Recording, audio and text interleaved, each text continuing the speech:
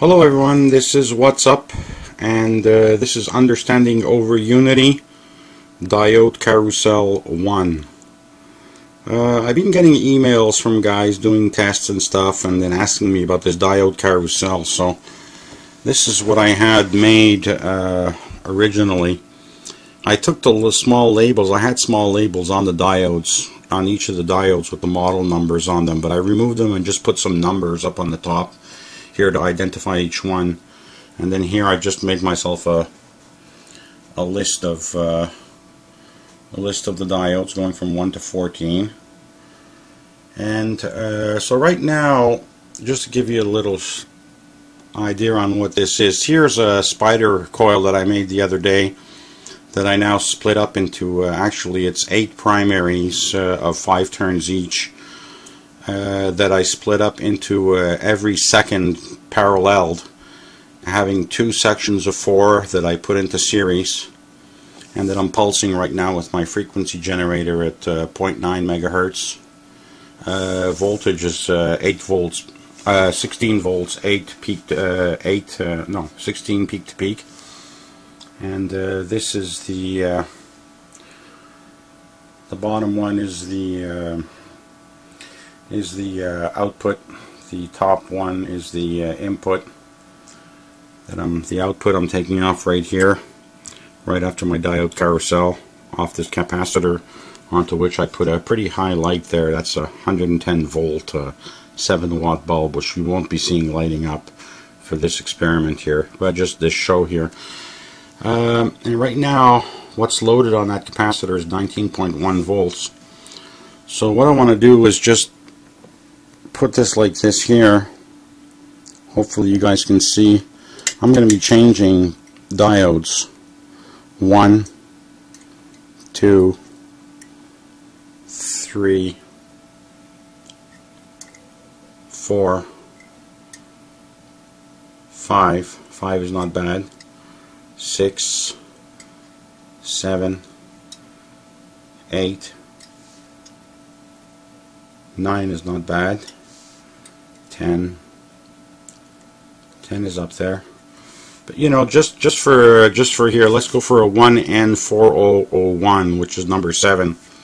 1N4001 is giving me 0.648 volts loading on that capacitor, whereas the first one, which is the 1N5817, is giving me 19 volts. So this is, you know, a diode carousel is important in any time that you're using a diode where you have a fixed frequency. If you have a fixed frequency, then you have to hunt for the best diode. If you have a fixed diode, then you have to hunt for the right frequency, because right now I'm on the 1N5817, which is number 2. Let's just put it up to, let's go to that number 7 there, the 1N401. You see here, 0.74 volts, which is very bad. Let me hunt around and see if I can increase that with the right frequency. Getting higher.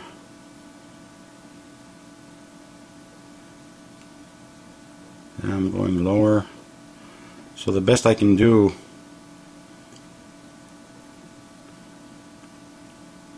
is about 4.9. Let me bring that down a little.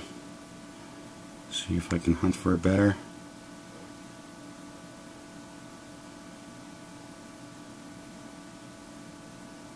This is 90 kilohertz, 4.78. That's the scope shot. This is the frequency generator. So right now I'm on number 7, and at 90 kilohertz I'm getting 4.7 on this 1N401. Let's put it back to the original one. Even with the original one, I'm getting better than the 1N401 at 90 kilohertz, which is 7.47. I want to try the UF104, which is number 5. UF104 is pretty good also. And let's try this germanium. And the germanium is pretty good as well. So this is what I wanted to show you guys as far as the diode carousel goes. You've got to keep hunting around there. Don't take diodes for granted. They're a dime a dozen.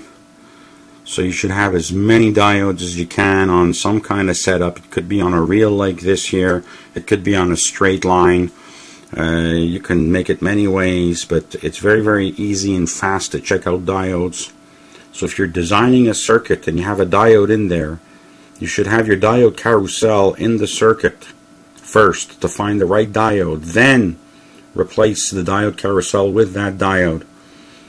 And this will save you many, many hours of pounding your head on a brick wall, basically, because you're spending time making builds for your coils, and then you're testing them out with fixed methods. Then your results might not be as good as they should. You might be 100 hertz away or one diode model away from getting some great results, and if you're not getting those results, and we're not learning about them, and collectively we're just not learning as much as we should be. So hope this helps you guys, and I'll be back with some other things on this spider coil that I've noticed soon. Okay? Bye now.